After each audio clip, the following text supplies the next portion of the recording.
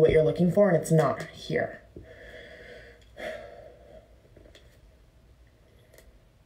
Yes, 360 is too much to ask. And like time and place. Read the room, guy. Read the room. You're beautiful for this planet. Stick around. You're sweet.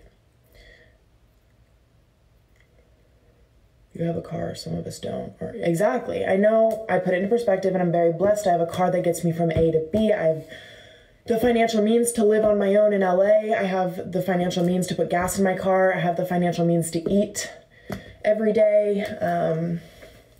I know that I'm very blessed that I have a job, but I'm still allowed to struggle, you know? I can be grateful and struggling at the same time. I've got a very grateful heart. And not a day goes by that I'm not in gratitude for the life that I get to live and the family that I have. I have an amazing support system.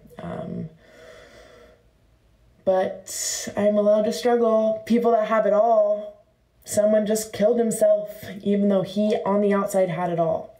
So the external stuff means nothing.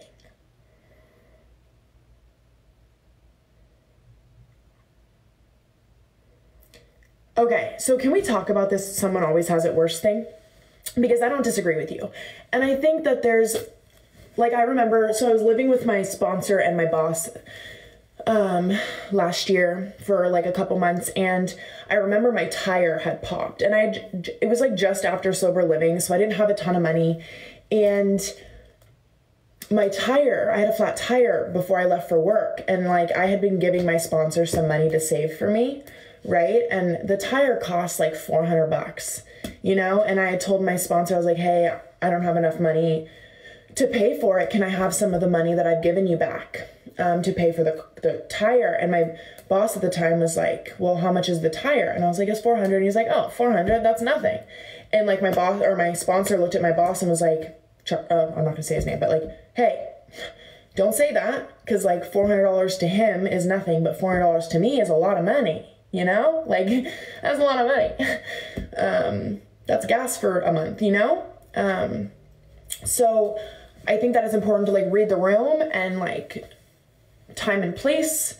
And like, I would never, like I said, take for what I have for granted, but like, I don't live a luxurious life by any means. I don't have it all just because I have a car, and like thinking that I need to have it all put together just because some people have it worse off. Like, I don't think it's fair to, like, invalidate what somebody's going through, you know? $400, yeah. Well, when gas prices were up, I was spending $100 a week, which 4 weeks in a month, I was spending $98 a week on gas. I have to fill up once a week, at least.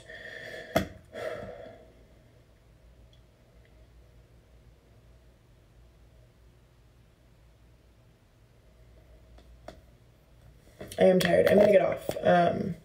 I'm exhausted. Whoever just called me thickums, thank you for your contribution to society. The world is a better place because you are here. I would have never been able to go to sleep tonight had you not called me that. I'm so glad that I was here for you. And I'm so glad that I could be on the receiving end of that comment. Thanks for choosing me.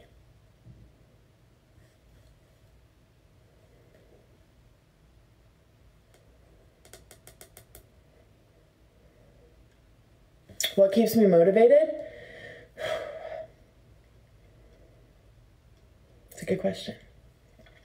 You know what? Is like every time I feel like giving up, you know, the one thing I always tell myself is, I want to buy my dad a house. My dad bought himself a house, but I want to pay that house off. I want my dad to have a really good life. He's worked so hard for me my entire life, and I just want him to have some relief. So every time I feel like just throwing in the towel, I'm like, you know what? We're going to work our asses off so Steve gets the house, so Steve gets the life, you know? So that's what motivates me. It's my dad. I'm sober because of my dad for the most part. Like, obviously I chose to get sober for me, but the relationship I have with my dad is what gets me through most of the days.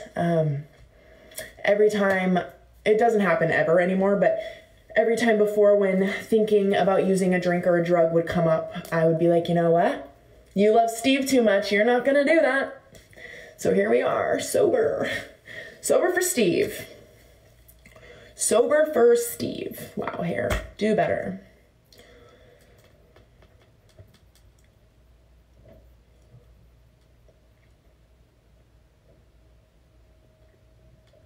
You're 12 minutes sober. Okay. Let me know when you take your next hit. Do I trust myself? Hold on, what did you say? I missed that comment, babe.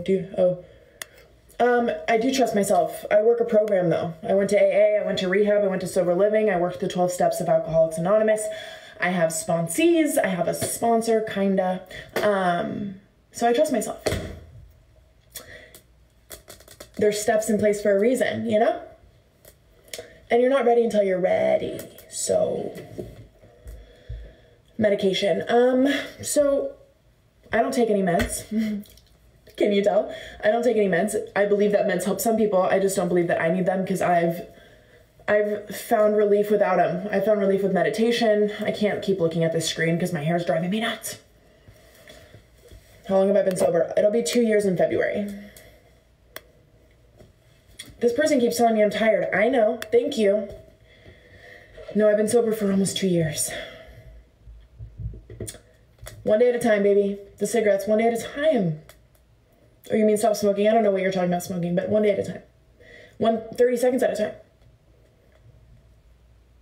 Sometimes, what was I taking? So I was drinking, and I was doing the white girl's favorite at a party. They tell you not to do it in the bathroom.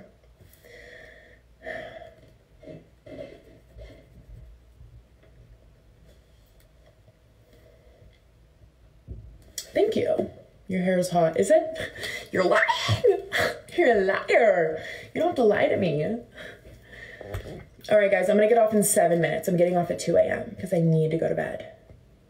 No, I will not do a 360. Fucking nasty pervs. Look at this hair. I shed like a crazy person. Finally, you stuck around this whole time. That's on you, Turbo. I am in California, yeah. Booze is child's play. You will be fine.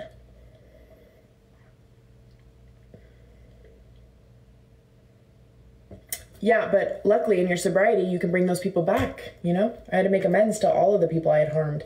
That was rough. I made a lot of them in restaurants, and that was uncomfortable. What did that say?